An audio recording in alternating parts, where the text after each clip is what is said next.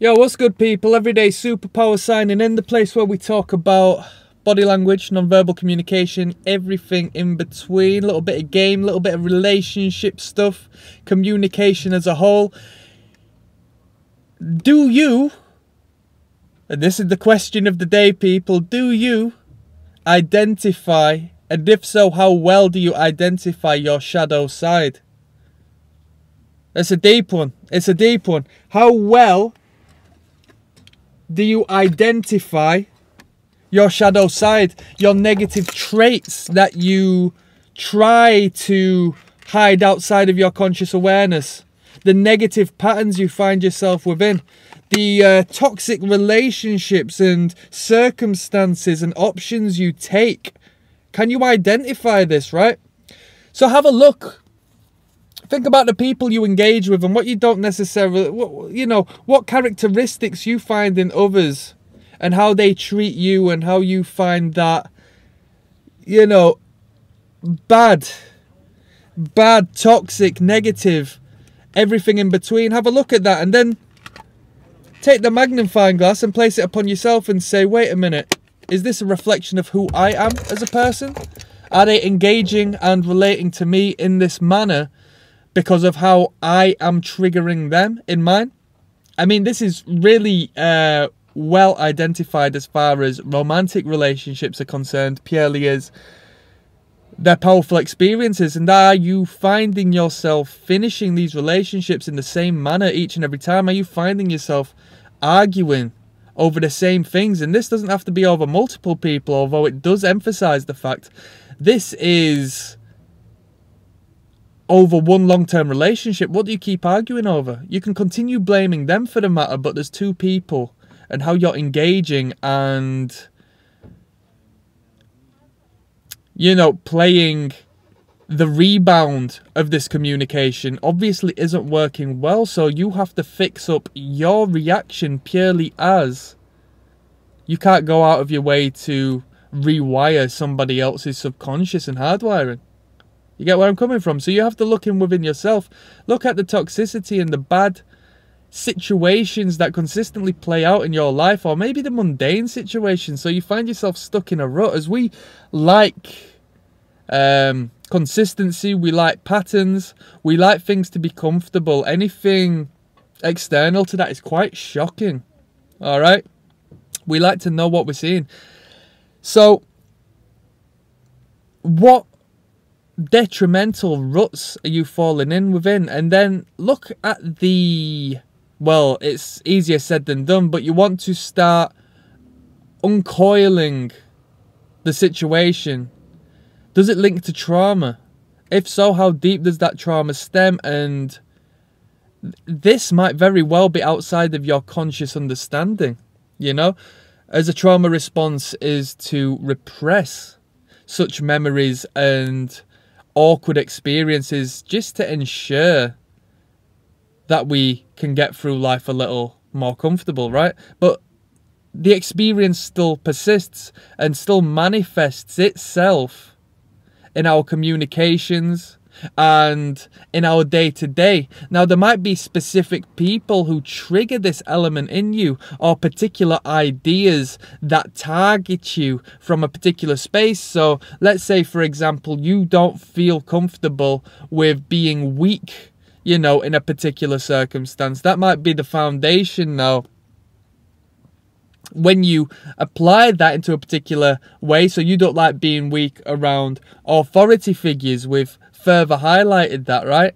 And you don't like to be weak around domineering masculine authority figures. Yeah, you have a disdain towards that particular side. Have a look in yourself, because there's a space in the back of your mind that might have been triggered from you as a child falling out with a less than positive father figure who has planted this seed in your mind, or maybe a abandonment of such, which has created this disdain. So this is the depth of the roots and the uncoiling we need to do, and then we need to go further in that, find understanding of a situation, find understanding within ourselves. And you know, sometimes that can't all be done by ourselves, or sometimes it might just come to the light in the most random of times, you know.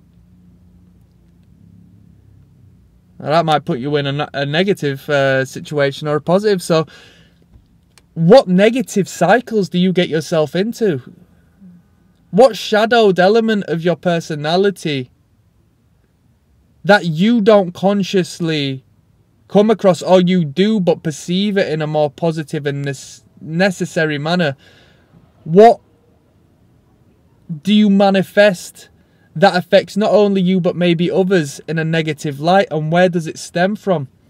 I can't tell you, you need to tell me, because I don't know who you are, and for the most part I can't delve deep into the inner depths of your soul, but then it's ever so hard for you to do so as well. So it's incredibly problematic and a lifelong journey in order to see the depths that exist within us, the fathoms of deep darkness that exists within us that we don't acknowledge the existence of. But when we speak to someone once, twice, over a period of a year, 10 years, you know, so on and so forth, these slight and slow patterns do emerge, and we could keep wraps of them and, you know, coddle them ever so tight. But if you know, spend a long time consistently exposing yourself to another person, they're going to see all of you, and they're going to see so much of you that you don't even see yourself. And when you have the mirror raised before you and said, you act in this way, this is that and that, you're going to blame the other person as a means of defending yourself, and purely because you are naive to the fact it is you that is the problem. You know?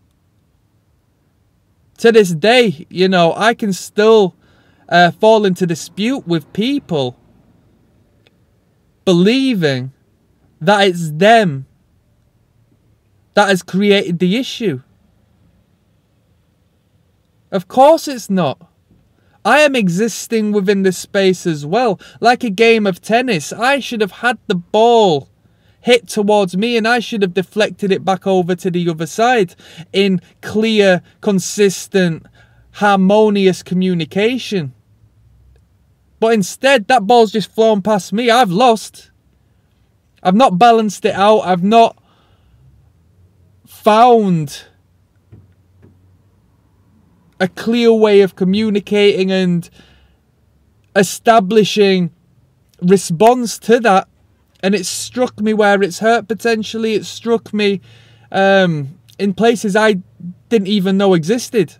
And I've responded in a manner that's only sent the communication down and down and down. Now, that might be my dark side communicating with theirs, because they just as well could just shrug it off and say, you're being an idiot. Shut up. But when they react in an emotional manner, and then that reflects off of them into me, into my emotions, we create this big emotional cesspit. And nobody on planet Earth, unless you really have some sort of deficit, is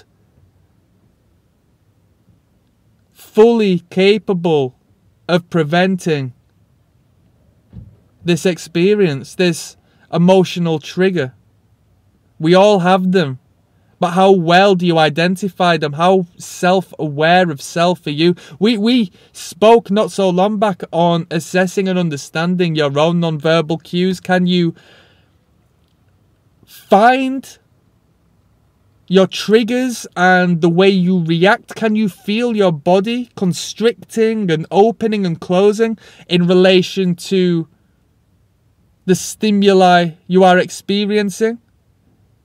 Because you won't do it 100% of the time, but from time to time you will be able to clock onto that as you start to become more self-aware.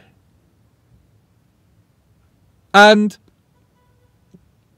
on the channel we speak on leaving our own skin and getting behind underneath the skin and through the eyes of others, viewing the world from their perspective and being able to, you know, communicate on a better basis purely through that. So it might seem a little bit detrimental in order to be so self-aware, but what we're paying attention to is our subconscious that goes underneath our conscious. We are consciously trying to pay attention to what our body subconsciously does. In a way, we are still observing and assessing a foreign land of body, a foreign land of psychology. It just happens to be our own.